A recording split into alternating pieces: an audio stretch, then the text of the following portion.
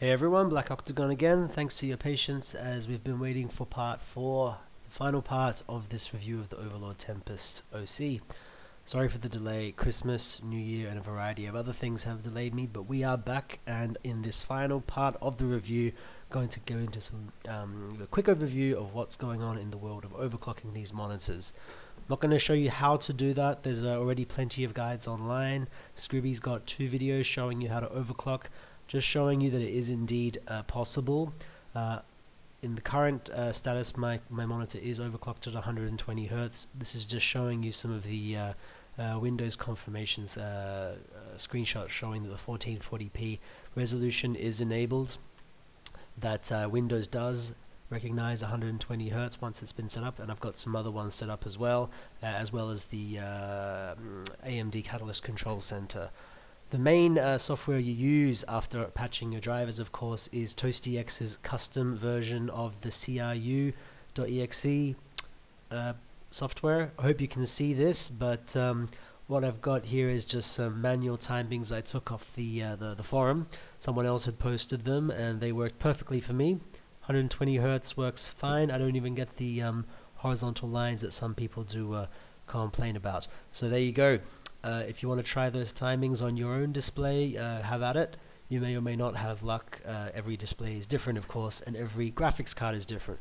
I myself am running just a vanilla Sapphire 7970 with a software overclock. Nothing too extreme.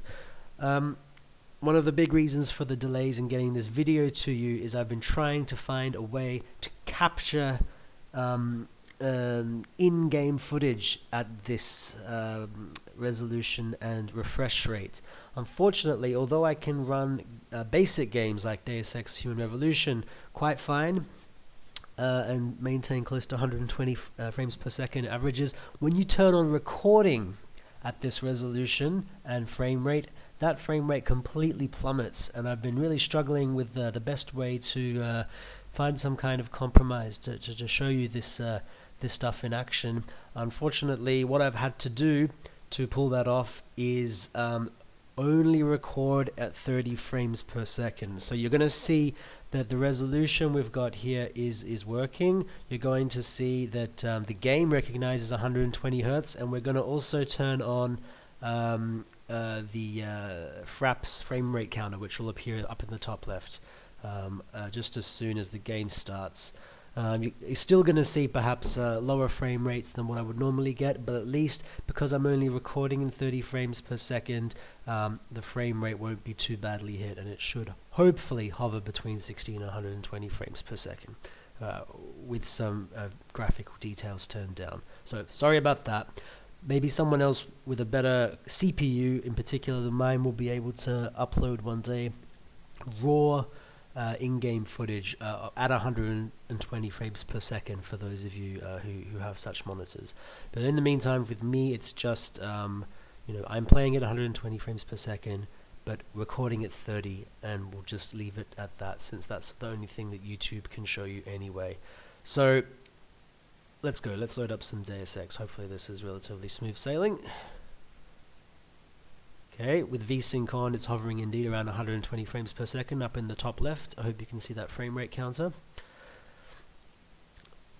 This game is a good example, even though it's quite, not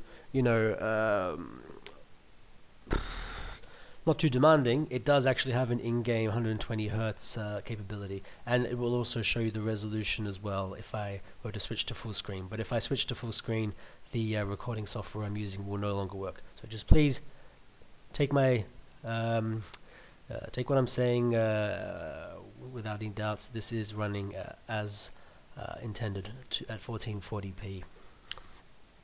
Already the frame rate's a little bit lower than it should be at these resolutions, but better than if I try to record at 120 frames per second. Let's see how this goes. Okay, 90, 60,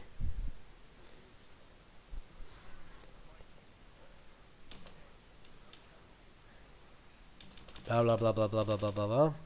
60, 60, 60, back to 70.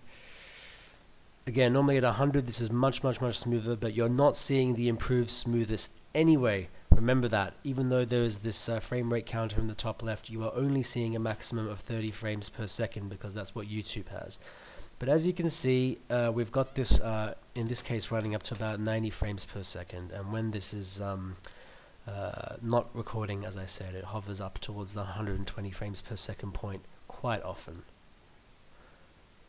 And maybe you can't see it from what you're looking at, but I can guarantee you what's on my screen right now is very smooth indeed. No mouse lag, no stutter, very, very, very good smoothness indeed. And if you haven't yet experienced 120 Hz gaming, I can only recommend that you get in on it, either by using these monitors or a native 1080p monitor that runs at 120 Hz, like the Samsung I compared this Overlord to. So that's all there really is to show you, unfortunately. This would go on for quite some time, but as you can see, we do have, with it, the frame rate maxing out, it is going to the 120 frames per second, showing you that the 120 Hz setting is being recognized by the game.